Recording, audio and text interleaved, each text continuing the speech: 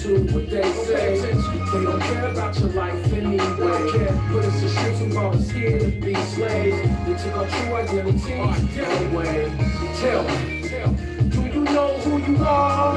You know, you have the bloodline of kings. Like how the king shining bright like the stars. You are his bride. Hey, let me tell you a little about your history. Since our family tree became a mystery, some people can only trace it to their great-great-grandparents, which only started this place. But what about before we came to America? Before the boats and the chains was impairing us, right? Before Africa, when we was in our land, speaking the language as a people we can understand. See, they really never tell us that we Hebrew, because the blood of the Messiah in our people. They got the world thinking it's them, though they fake Jews. The Ashkenazis in our land, they full of hate too. Yeshua said it's the best. I listen like a child. Jerusalem should be trodden down by the Gentiles. I heard it clear, and I know that it's God's will, because the prophecy he spoke had to be fulfilled. Don't pay attention to what they say. They don't care about your life anyway. Put us in ships and brought us here to be slaves. They took our true identity away. Tell me, do you know who you are? You know, you have the bloodline of kings. Like how the king shining bright like the stars. You are his bride. Yes, welcome back. It's another episode of God's Glory and His Story. I'm your host, MC Enemy. It's spelled I-N-A-M-E. It's not about me. It's about the Word of God and His truth on this channel. Don't forget the prayer of Paul to the Ephesians. Ephesians chapter 3, verse 16 through 21. Read it. It will bless you with understanding of God's love and His Word. Don't forget the Cap for Christ at 12:34 a.m. and p.m. It's all about speaking with one voice. 2 Chronicles 7:14. If my people who are called by my name humble themselves, seek my face, turn from their wicked ways, you read the rest, but it will bless you. All right, it is written. I like that. It's kind of powerful when you say that, because you're referencing the word. It is written, the first shall be last and the last shall be first. Well, that's my excuse for this episode, because it was kind of out of order.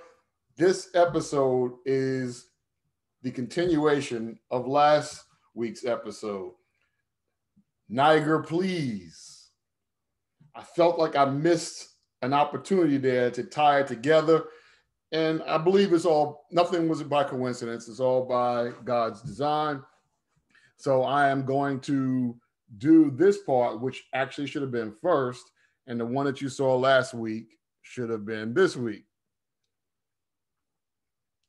All right. So here is a map of the Niger River. You can see its source. Well, you can't see the source, but I'm telling you, the source is in the highlands of Guinea. It flows northward up to Timbuktu, and then it makes a sharp right, starts coming back down, and empties out into the Gulf of Guinea. And I think that's in Nigeria. So the Niger River is the most important river in West Africa. It is the third longest river in Africa after the Nile and the Congo River. Known for its distinctive boomerang shape, the Niger River flows from the Guinea highlands to the Sahara before making a sharp turn back to the Gulf of Guinea in the Atlantic Ocean. Given the river's historical importance to trade and agriculture in the region, the Niger River has been at the heart of the most renowned civilizations in West Africa, such as the Mali Empire. So here's that Niger River again, Niger River. And I stated last week that, that is part, we're going to examine the N-word and its origins. Well, this Niger River was where many of our people congregated. We lived in and or around the Niger River basin. So we were known as Nigers. Now, if you use a Latin tongue using those same letters, the I has the E sound and the E has an A sound. So it would be Nigars. You see where I'm going with this?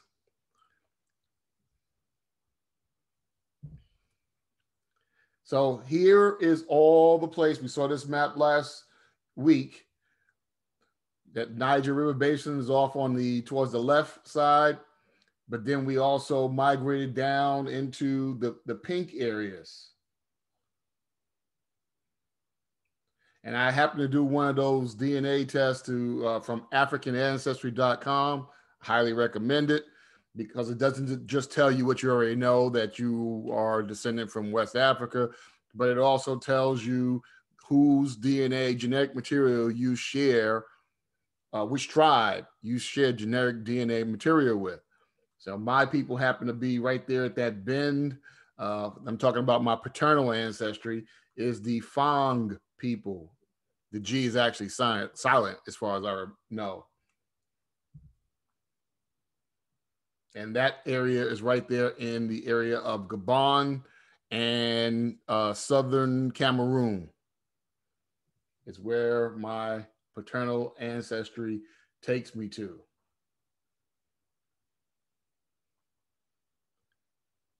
So last week we talked about the migration of our people.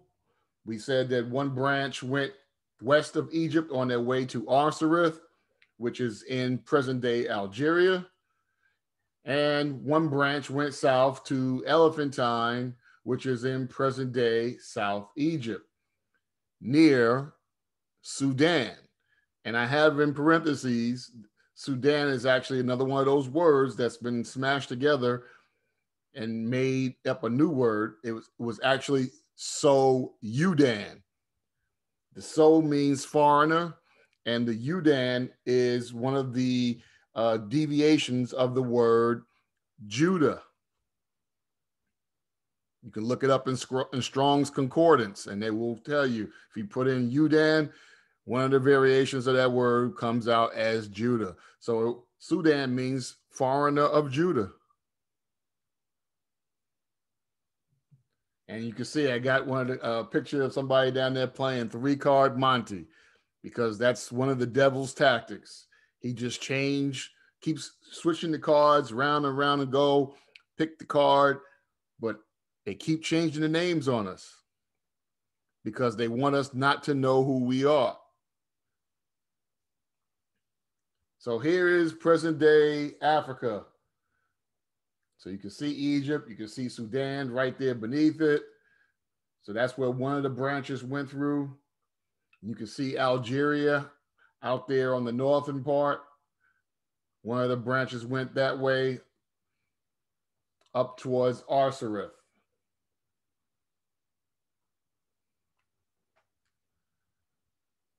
Way back in my first episode, I talked about this map from a French geographer, Herman Moll.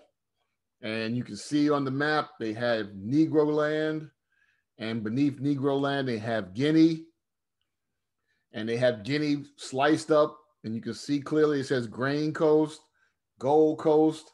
Right next to that is the Slave Coast. They were looking for a particular people. It wasn't just anybody they were looking for. If you look at other maps in that area, some of the maps show Kingdom of Judah. And we know that Judah is the head tribe. And what's the easiest way to kill a body? It's to sever the head.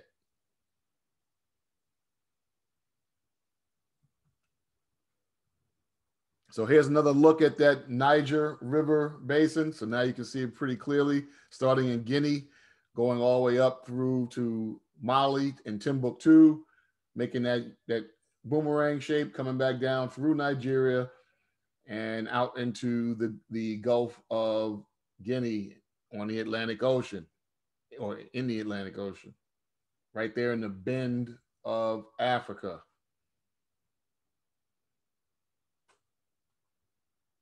So now let's examine how our name evolved from Hebrews, which is the language that we spoke, became Israelites, descendants of Israel, which is Jacob. We became known as Yahudim, God's people. Became known as Yehudi. I don't have that written there, but Yehudi is just a short version of Yahudim, and it's singular. So from Yahudi, you become Yahu's plural, or Yahoo. And then when you go into Latin, that same word Yahoo would be written I-E-W.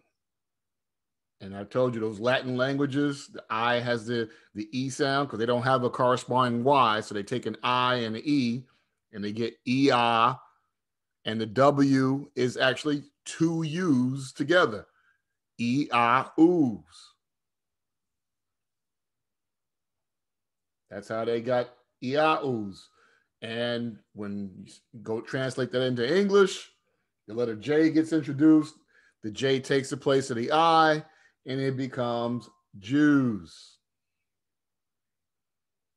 That's an etymology lesson. Look it up. So Psalms 82, Psalms 83, 2 through 8 takes place at this time. You know, the Europe outlaws Judaism, the Muslim world outlaws Judaism, and it's just a fulfillment of prophecy in Psalms 83, verses 2 through 8. And I'll just read it to you. And I'm using the New Living Translation version. And it reads, "Don't you hear the uproar of your enemies?" And this is David talking. David's writing this letter, or this psalm. "Don't you hear the uproar of your enemies? Don't you see that your arrogant enemies are rising up? They devise crafty schemes against your people. They conspire against your precious ones. Come, they say, let us wipe out Israel as a nation. We will destroy the very memory of its existence. Yes, this was their unanimous decision. They signed the treaty as allies against you, the Edomites, Ishmaelites, Moabites, Hagrites, Gebalites, Ammonites, Amalekalites, and people from Philistia and Tyre. Assyria has joined them too, and is allied with the descendants of Lot." Very clear. Basically, everybody was against us. Kind of like Joseph getting that multicolored coat and his brothers turning against him. See, Joseph was favored by his father.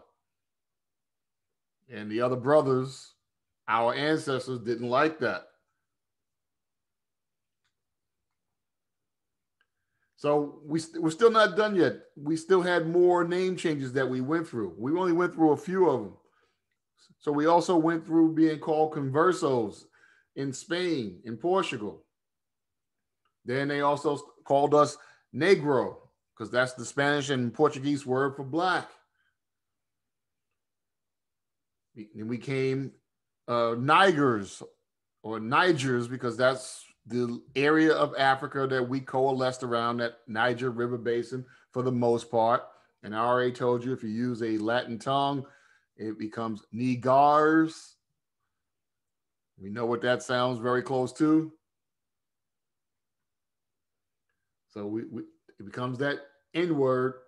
And even that N word in South Africa, when South Africa was colonized by the British, they call us Kafirs. but it still meant the same thing. It meant that same N word that is used in the United States.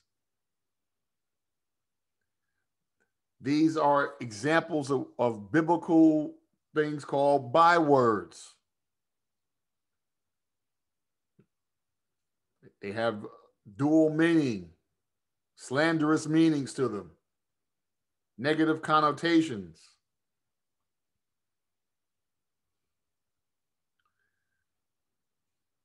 Deuteronomy 28:37. I'm using the 1611 King James Bible.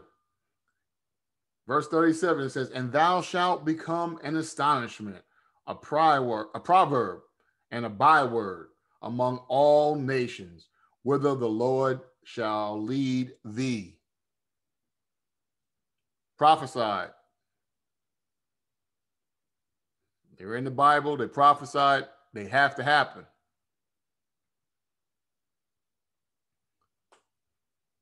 So then we became black here in America. They changed it to African American to make it sound more politically correct. But if you've heard me on this channel on other versions or other episodes, you know I prefer the term swarthy, which means dark skinned. There's different shades of dark skin, or you can be called melanated. I can get with that. That's not a problem because there's different levels of melanin in your skin. But better yet, how about you just call me what I am, an Israelite, a descendant of Israel, the man also known as Jacob.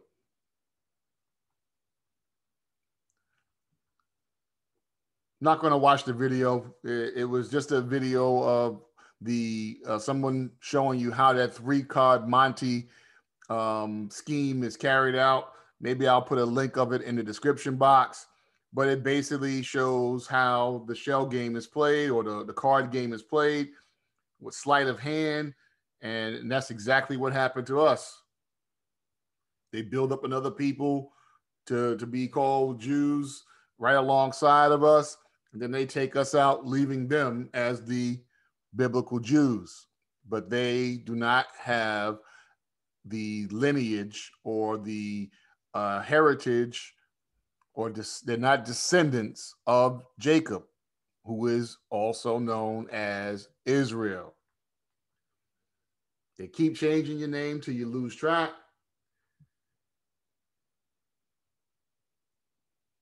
So I have to use that line from Coming to America again. I've used it before, but it fits. Father Yah called him Israel. I'm going to call him Israel. That makes us sons of Israel, or Israelites. So some of our Israelite family are saying we should not be voting. They say that we are putting someone else above us. Now, that may be true if you were in your land, in our own land, because, you know, our ancestors wanted a king. So God allowed us to have Saul as our first king. But he wasn't happy about that because he wanted us to accept him as our king. But we're not in our land anymore. So the question becomes, should we vote in the upcoming elections?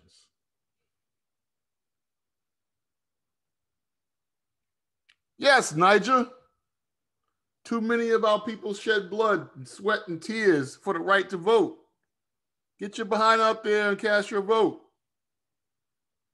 We're not in our land. We're in the land of our captivity.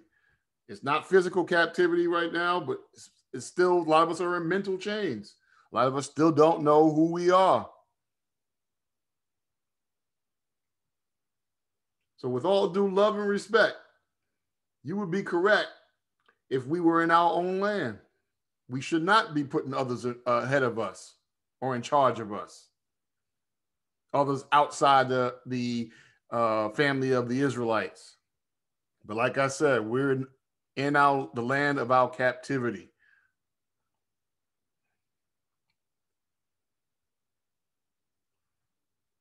If you read the New Living Translation, Titus, chapter 3, verses 1 and 2,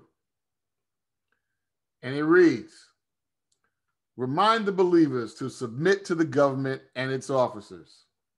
They should be obedient, always ready to do what is good. They must not slander anyone and must avoid quarreling. Instead, they should be gentle and show true humility to everyone. So submit yourself to the government and its officers. Even Christ said when he walked this earth, give what is to Caesar, give what is to the Lord to the Lord. So casting lots that's a term, a biblical term, casting lots, or what we would say in today's language would be rolling dice to settle a matter. And it is a well-established biblical principle of them casting lots. Just do a search in your Bible on your phone, put in the search cast lots, and you'll see that phrase appears in about 18 different places in the 1611 King James Bible version. So even if you're casting lots, there's still an element that is left to the Most High, because he still controls the outcome of that casting of the lots. You think you have control over it. You think you might be good at it, but it still has the element where the Most High has the final say. So what else do you cast? We're not casting lots now. We cast our ballot.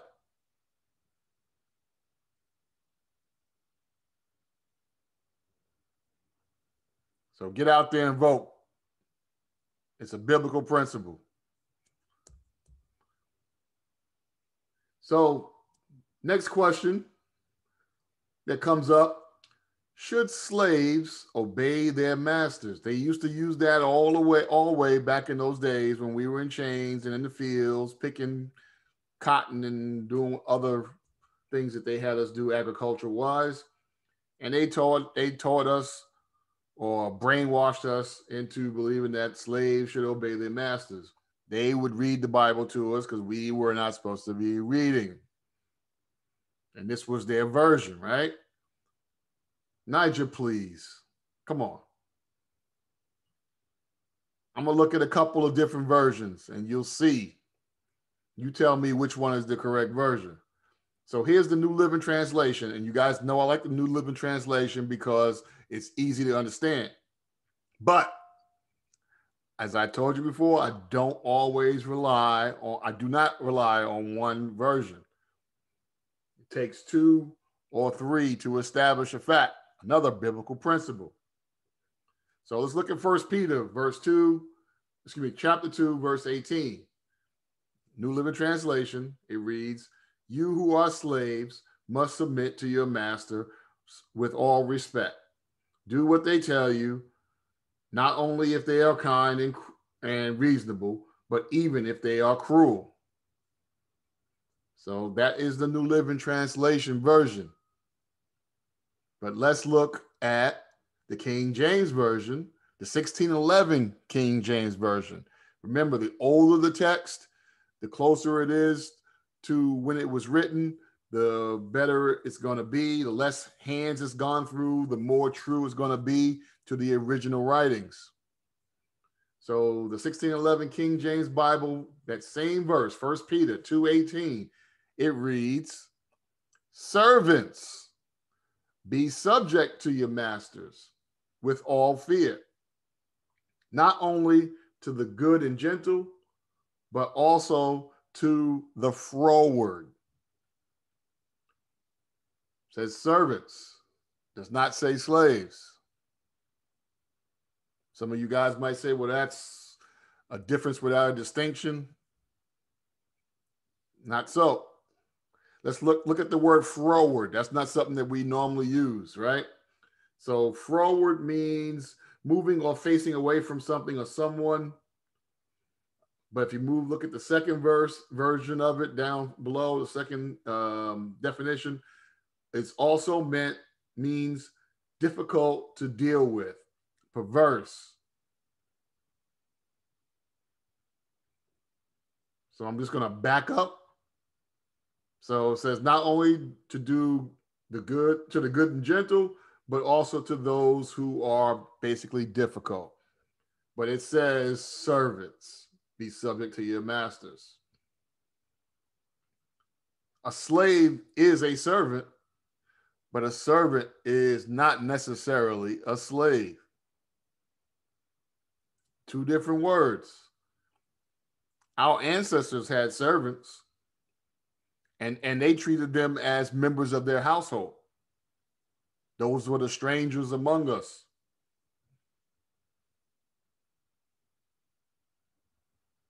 That's the difference between us and them in terms of how they treated. We treated our servants as members of our household.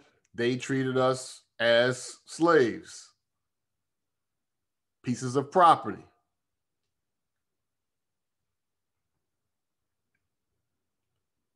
Another question comes to mind. Does having a cross or crucifix qualify as breaking the second commandment? So do you guys know what the second commandment says? Let me open up my Bible on my phone. Second commandment. Let's see.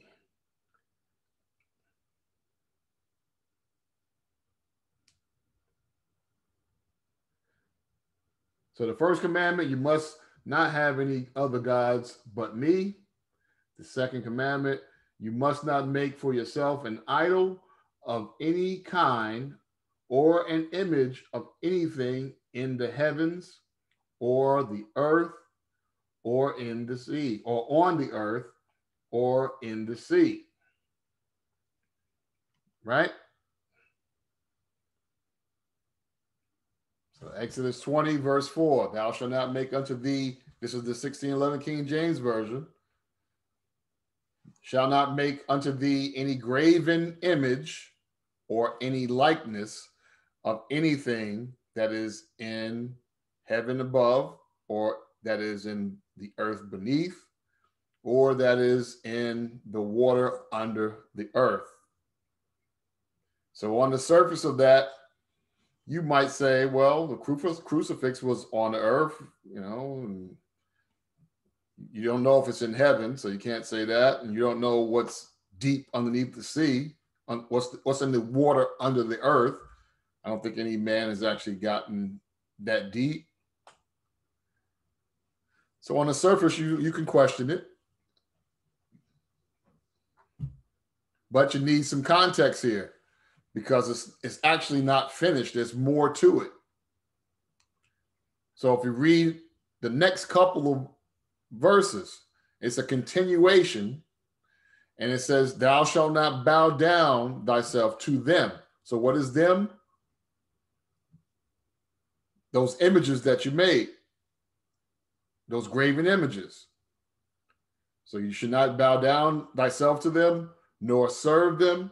For I, the Lord thy God, am a jealous God, visiting the iniquity of the fathers upon the children unto the third and fourth generation of them that hate me, and showing mercy unto thousands of them that love me and keep my commandments.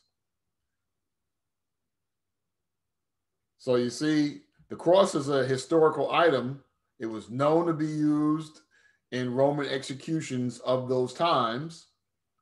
So a graven image or a carved image of things that are on the earth or earthly things, I don't see anything wrong with it, to the extent that you do not make them or elevate them to where you're worshiping that cross, or you're making that cross your God. That would be a sin. That would be breaking a commandment. That's making an idol.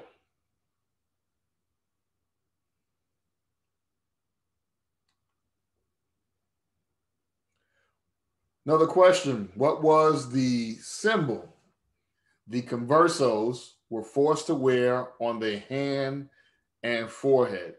And this is going to be a little controversial. And again, you guys are going to have to go do some research for yourself. Now, the Conversos are when the Jews or the Israelites were kicked out of Spain and Portugal, those who did stay and convert to Christianity were called Conversos. They were forced to wear or bear a mark. So there was various different variations of the mark. Sometimes it was the way they dressed was different. Sometimes they had to wear different types of shoes, different types of hats, a different colored belt. So that wasn't the only thing that they were forced to wear to identify themselves. It was various depending on which European country you were dealing with and what time frame you were dealing with after Judaism was kind of outlawed, so to speak. So what was the symbol that the Conversos were forced to wear on their hand and forehead?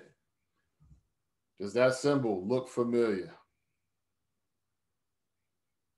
I'm going to place this link of this in the description box. It's an article that talks about that so-called Star of David. Forced to wear on their foreheads and their hand, their right hand. That should spark something in your mind also. And please don't take this the wrong way. Like I said, this is just thinking out loud. You judge for yourself. You study for yourself. You come to your own conclusions. I am not telling you anything. I'm pointing you some information that you can use. The Bible says to study and show yourself approved. I can't take your test for you, but I can help you study. So isn't that where the mark of the beast is supposed to be also? On your forehead and your right hand? And that Star of David has 6 points, 6 sides, and 6 triangles. That should bother you also. You can call it a coincidence, but I don't believe there's coincidences.